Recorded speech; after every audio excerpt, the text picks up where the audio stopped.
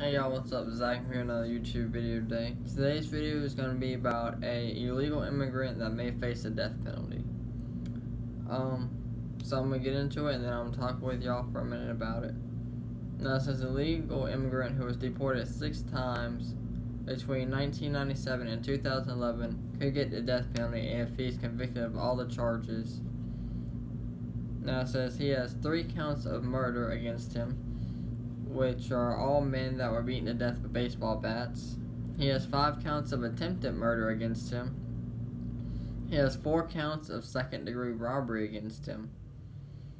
And he has 6 felony previous convictions for burglary and re-entry. And he has a misdemeanor conviction of assault. And he is also a person of interest in the disappearance of his aunt, which was 65. The LAPD captain calls him a violent predator. Now, with all this being said, first off, I don't care if he was legal, if he was white, if he was black. First off, 6 felony convictions. You know, most people have the 3-strike policy and you're out, which is, 3 felony convictions and you get life in prison, which is 25 to life. He got 6, so he's already lucky that he is out on the streets walking and not locked up for life. And some people say 6 felony convictions, why is he not on death row?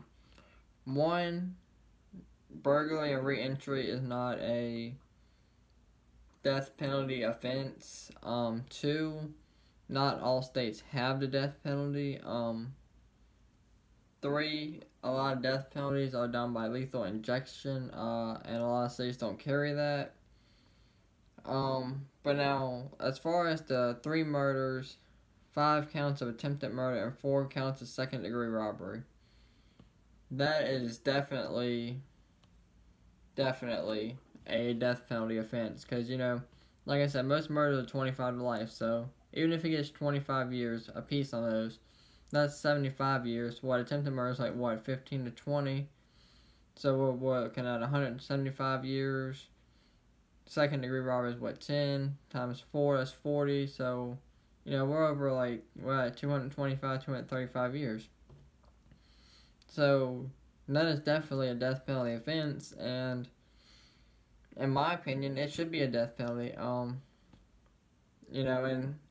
main reason I made this video is, 1, because I saw it earlier and a lot of people were taking sides. Some were saying, give him death penalty, he ain't learned his lesson. And they were just stating the truth and being non-racist about it. Some people were being racist, saying, he's a legal immigrant, he shouldn't be over here anyways, kill him. Some people were taking his side and saying that he shouldn't be killed and he should be let go. Now, as far as the people being racist, you can say there's no good immigrants or whatever the case may be, okay? The news is going to portray what they want, okay? The news is going to say illegal immigrant. They're not going to show you the ones that came over here legal. They're not going to show you the ones that got the documentation to come over here. They're not going to show you the ones that are trying to do good. They're going to show you the bad to keep their viewings up and to keep you tuned in to see if there's going to be any more.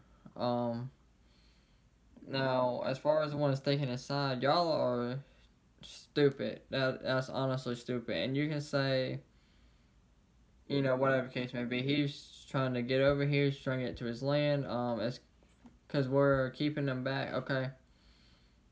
No, that's just stupid. 3 murders, that mainly homeless people he did this to, you're telling me they held him back? No. Me, personally, like I said in my last video, there's ways to come over here legally. As long as you don't cause no trouble here, if you don't cause no problems here, no war here, no racial tension, no uprising, why can't we all live together, but if you're gonna come over here, one, illegally, two, just to kill people, no, you need to get the death penalty. And they were very, very lenient to not even keep you in jail. But with that being said, let me know how y'all guys feel about this, what you think should happen to him, and how y'all feel. And thank you for watching. If you enjoyed this video, give it a thumbs up, and let me know what you guys think in the comments below. Thank you for watching.